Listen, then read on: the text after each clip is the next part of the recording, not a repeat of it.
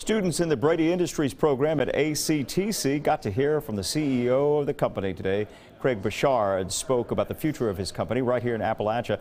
According to Bouchard, more than 10,000 people have applied for jobs with Braidy Industries, but student applicants will be the first to be considered. He let us know that we're in a good spot, and again, it's just reassurance. It makes me feel comfortable that I'm making the right choice in this program. How often does this get to happen? We're all excited and we want to be as in with the information as possible. Bouchard says 600 permanent jobs will come to the area. That's not counting the more than 1,000 jobs that will help build the plants themselves.